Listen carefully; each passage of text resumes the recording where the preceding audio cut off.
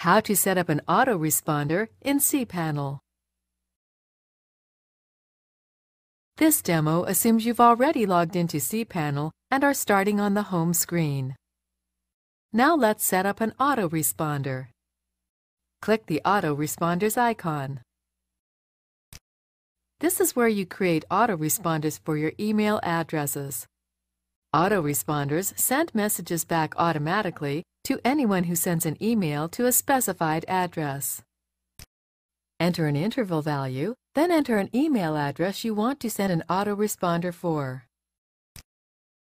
An interval of 8 hours means the autoresponder cannot send more than one email to an address within an 8-hour period. Now complete the rest of the autoresponder email.